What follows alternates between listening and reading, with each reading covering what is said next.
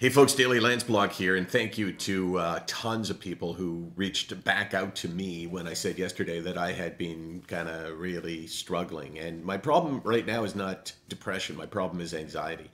I was walking this guy right here, pan over for a shot of adorable Brando. Hey buddy, hey!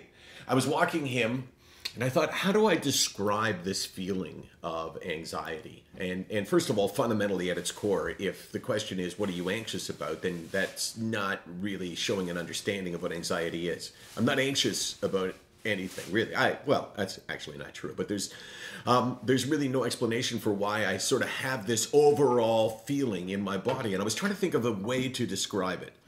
And I decided it's like I have this electrical current, this low voltage. It's not like I'm shocked like that, but it's just this low voltage. You know when you touch a battery with your tongue? You ever done that, Case? Never done that. Yeah. Is that a thing? Yeah, well, you can test to see if a battery has actually still got any juice in it by doing that.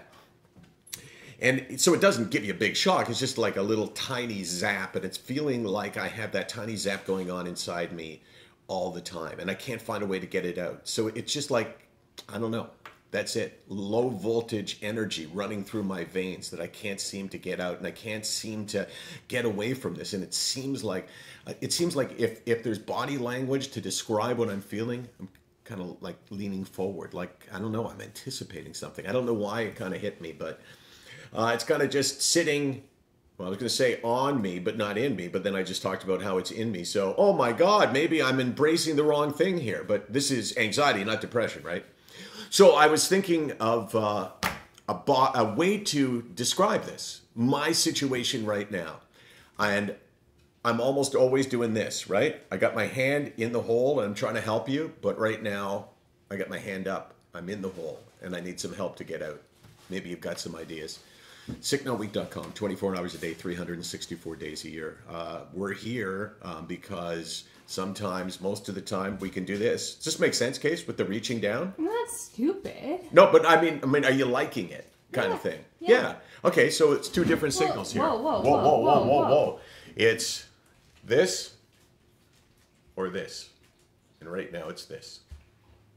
Yeah, we'll milk it for another week. Yeah, we could probably do this for a couple of days. Then we'll move on to the next. Then we'll come back to this. I even forgot what hug is. I don't even remember what it stands for. We spent so much time on it. I'll get back to you on that. You wrap it up now. Yeah, but you didn't say. I did. Did you? I don't know. Did I say it? Kara, did I say that? Not sure. SickNotWeak.com, 24 hours a day, 364 days a year. We're here because, God damn it, we need to be. Maybe you did say it. I did. Sorry.